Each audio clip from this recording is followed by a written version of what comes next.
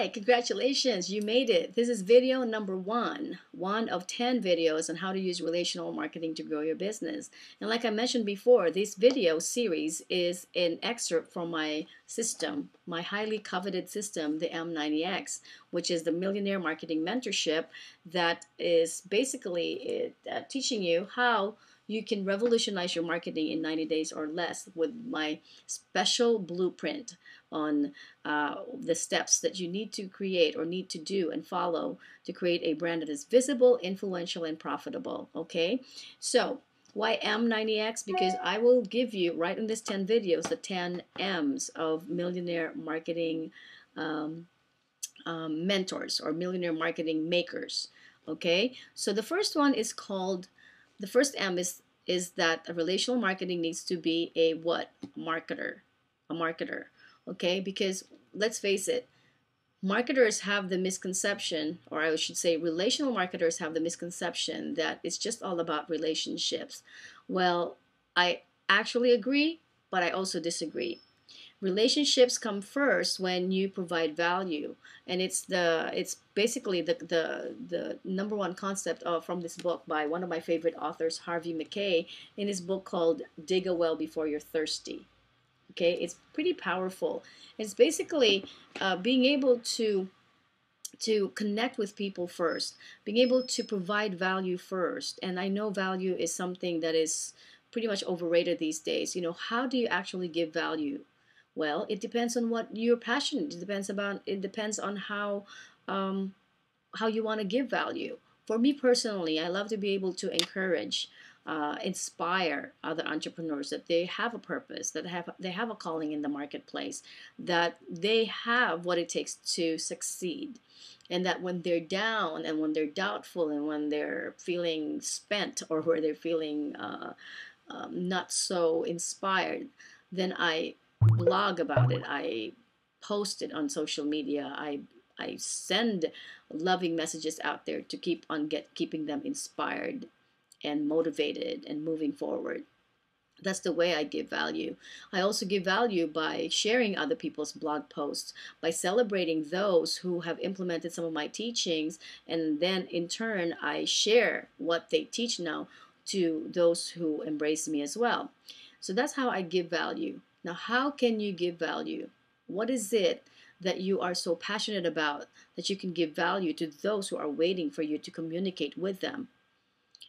If you're a gardener and you have some special tricks and techniques on how they can find more the best seeds or the best plants, that's value.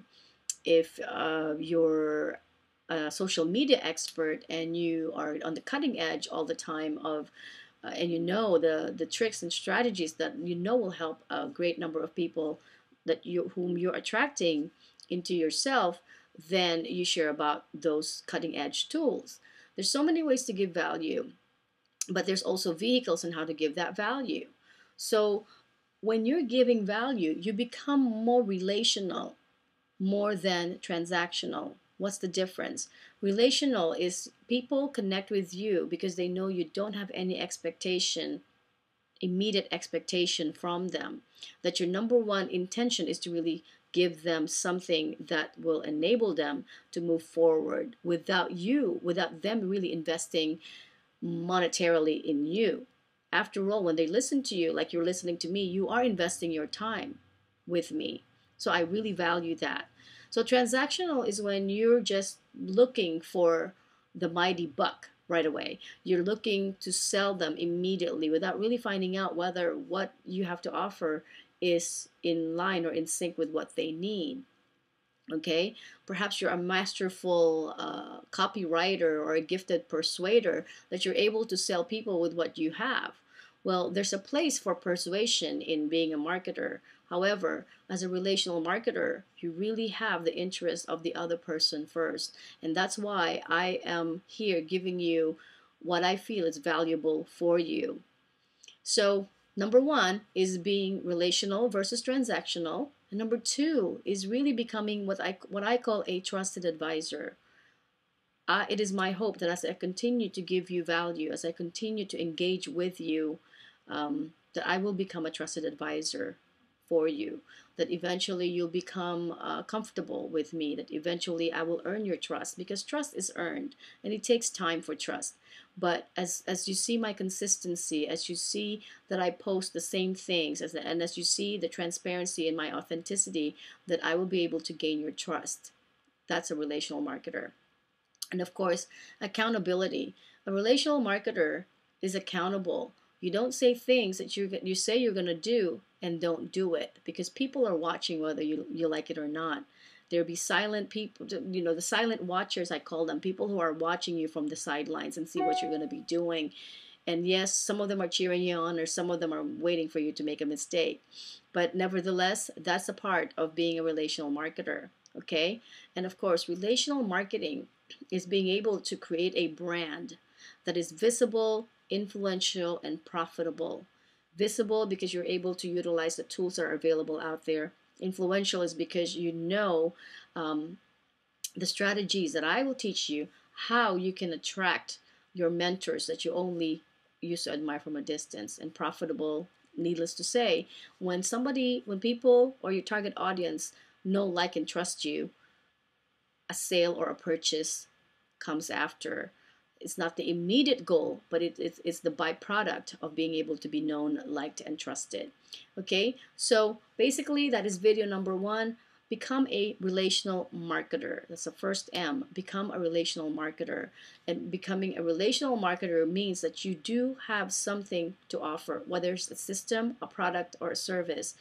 You need to be able to know what that is, because relationships alone, being out there in social media and just connecting with people for years on without having an offering, is also not a very good strategy as well. Trust me, because that's what I've done for, I think, over a year. I was just there marketing and connecting, so to speak, without really having any product or service that I offer. And what happened is people connect with me and then they want more of me, but I have nothing else to offer. And so I lose them to other people or other leaders or marketers who have simple product that they can embrace. So being a marketer means that you are marketing yourself, but you're also marketing a product. Very subtly marketing a product after trust is earned. Okay, so that is the essence of relational marketing. So I hope you found something valuable with this video. We're going to move on to video number two, which is a marketer is a motivator. It's a motivator. I'll see you in the next video.